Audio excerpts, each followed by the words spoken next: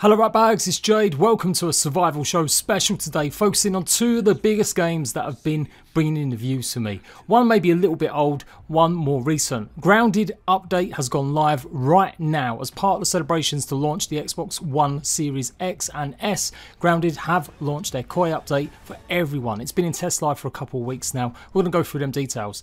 The other big news, of course, is Rust coming to console, and that's a long-standing saga I've been covering over the last 2 years. When are we going to see it on an Xbox or PlayStation? With them two games, it really shows the length and breadth of survival and what you can do. You can have a PvP, really full-on experience in Rust, where you pretty much go out and kill each other, or you can have something a bit more family-friendly, exploration, surviving like Grounded.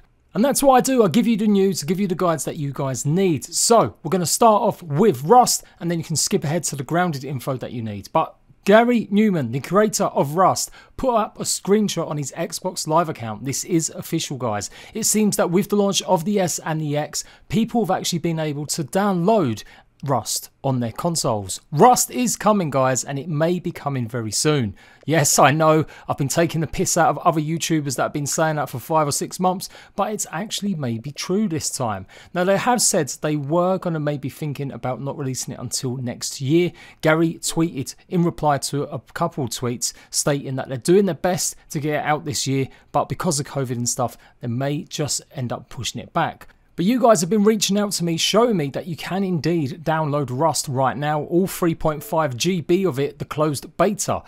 Unfortunately, you won't be able to play it though once you've downloaded it. Big shout out to Spud, who sent me a bunch of stuff yesterday while I was streaming Assassin's Creed. Do go and check out my Assassin's Creed content, guys. Would really appreciate it. And he showed me that he was, in fact, downloading the Rust. Obviously, it's a bit blurry because I've got it on full screen on Twitter, but he did manage to download it. And then some of you other guys have been telling me you've been able to download it on your Xbox Series S as well. Maybe it's just a glitch, maybe it isn't meant to happen. Obviously, it doesn't let you play it. Whenever Spud tried to go into it after he downloaded it, it said he didn't own the game. But it does, to me, show that things are functioning more. And of course, now Gary's put up that screenshot, the first bit of news properly about the actual console launch of Rust for ages. I do think it's a good sign. It's coming up to a year since Rust was officially properly announced with the Game Awards last year, back in November, the very beginning of December. So it wouldn't surprise me if they did actually try and get the beta up and running in time for that. That is speculation.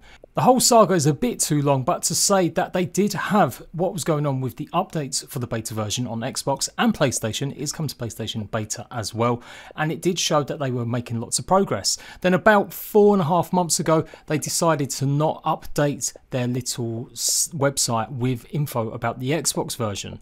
Maybe it was getting too much heat from YouTubers that were clickbaiting and using it every day to make videos about the same old boring rubbish, even though there wasn't really any actual proper news. Hence why you guys might be surprised I'm covering it now, but I've actually covered Rust over 2 years now. Like the minute we heard any news about it, I covered all the interviews Gary gave 18 months ago, 2 years ago, about the fact that it could still be coming to console. It originally got announced for consoles back in 2016. So to my mind, they took it off. They didn't want to get up overhyped or anything. It's being made by Double 11, the guys that made Minecraft Dungeons. They're in charge of the port team for this one, and so I'm looking forward to it massively. It's going to be one of the biggest survival games going. Obviously, it is very different to Grounded. So let's cover that now. So the Koi Fish Pond update is now finally live for everyone, obviously on Xbox and PC. There's been test servers running on this for a few weeks now. Obsidian have been trying to update Grounded every single month. Remember, it's in early access. It's open world co-op exploration game where you are tiny, running around a backyard with loads of bugs and now big huge fish to fight. It's a good load of fun. I've already done a guide for it. Nothing's really changed too much. They've updated a few visuals, but it does look like they've more or less kept the same premise. You'll be exploring an underwater lab, trying to avoid a dangerous koi fish while you get yourself some brand new armor and weapons. So do go and check out the videos I've already done on it. It'll give you the rundown and show you everything you need to know. And I may do a fresh one, as I do think maybe there's just a couple of new bits added, like they've changed where you can sleep inside the laboratory, and they've also added a few more consumables. It's been a good time for Grounded. I had millions of players pick up the game when it launched.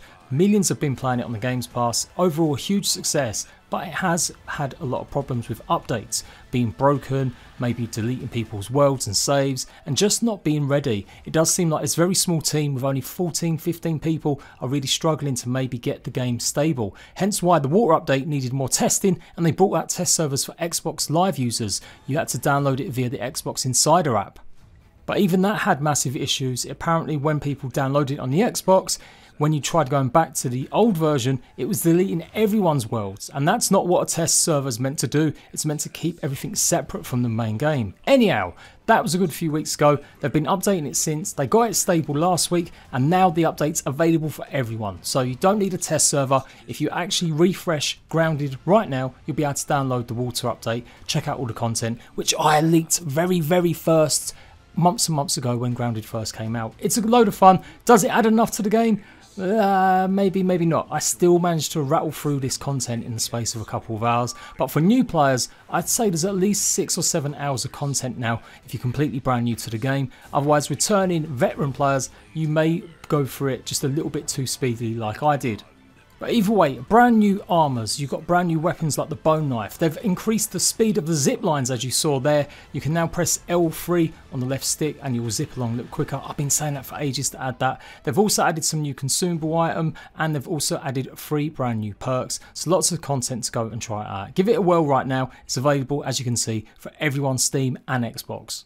And that's pretty much it for a kind of emergency survival show. I know some of you guys have been wondering what's going on, why I've not been doing more regular videos about some of the survival games. Well, I have been really deep into Assassin's Creed, and I am trying to focus a little bit more on other games, not just survival. I've got big things coming up with Immortals Phoenix Rising. I really enjoyed Watch Dogs London Legion, although that did end up getting a little bit repetitive. Assassin's Creed is absolutely amazing. I'm not shifting completely away from survival, but I do want to make sure that I can add more games that I'm really looking forward to, just like these. So do go and check out my Assassin's Creed content. Assassin's Creed Valhalla's fantastic. But for you survival fans, don't worry, I've got your back. My Xbox Series X has arrived. I've also got an S2. I'm going to be doing a lot of testing. I did want to stream tonight showing off all of the survival games, their improvements and stuff like Ark, Conan Exiles, 7 Days to Die, Stranded Deep, DayZ, just see how it all runs on an Xbox Series X and the S,